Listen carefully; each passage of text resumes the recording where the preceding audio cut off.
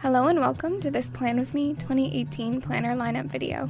This is going to be a bit of a shorter video as I flip through my various planners for this year.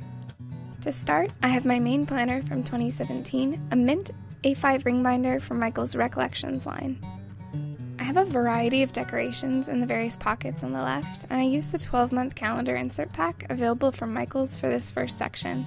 I like to decorate with a mix of washi tape, stamps, stickers, and pens, and I use this planner for any non-business tasks.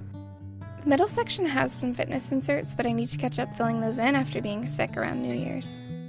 I also have the Thoughts insert book in the back of the planner, which has lined paper, an extra notepad from Dollarama, and a pencil case from the Recollections line. Next, I have an A5 spiral-bound planner from the Michael's Recollections line, which I picked up 50% off during their sale over the holidays. I picked the hourly layout so that I can have a space to casually schedule my days, and I use the color-coded Staedtler Tri-Plus fineliners so I know which task is which. Along with lined and blank paper in the back, this planner also comes with a couple pages of stickers that fit the hourly design, a nice folder, and a clear pouch. It's definitely the most excited to start my bullet journal this year, and I picked a Literature 1917 A5 dotted notebook. You can watch my other setup videos on my channel to see how I created the spreads, but this journal is solely for business tasks and scheduling.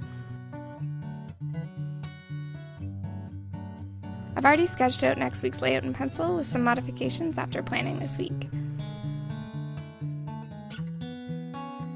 Next personal ring binder planner from Michael's was actually my first planner, and I've had it for a couple years.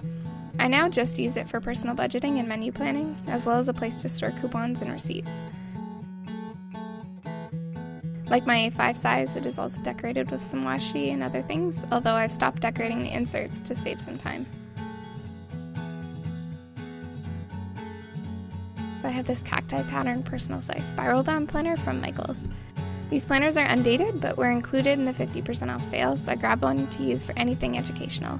While I'm on leave, I've been using it to track which Skillshare classes I've been completing or want to complete. The month stickers have a bit of trouble staying on, but I've used some Tombow runner adhesive to try and help them stay put.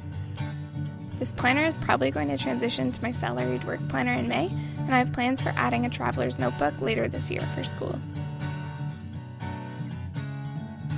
If you'd also like to try some Skillshare classes, I've linked an offer for 3 months at 99 cents USD in the description below.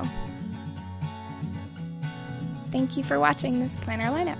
If you'd like to see more, please subscribe to this channel, and you can follow me on Instagram for more frequent content throughout the week.